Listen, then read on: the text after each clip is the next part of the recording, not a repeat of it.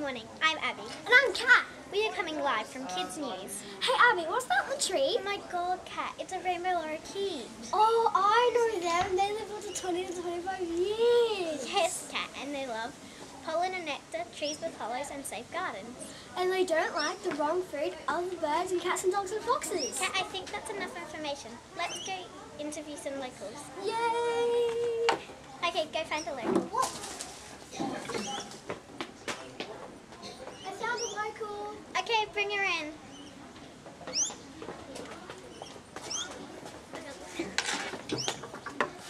Here with us is Samantha Young. Oh, I like that name. I like that name. Okay, Kat, that's Sorry. enough.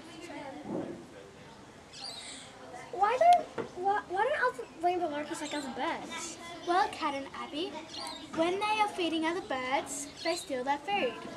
Oh, I see, Samantha. I've got another question for you. Okay, what is it?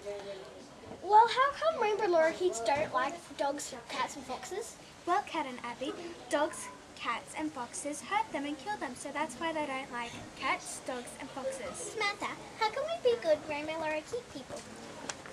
Well, Abby, we can plant more trees so they can live in the trees, and more flowers so they can feed from the flowers. How come rainbow lorikeets love safe gardens?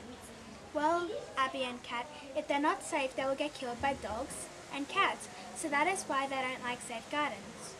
How come rainbow lorikeets don't like the wrong food? Well, Kat and Abby, they don't like the wrong food because it'll break their beak. That's all the time we have. Thank you for watching Kids News. Bye.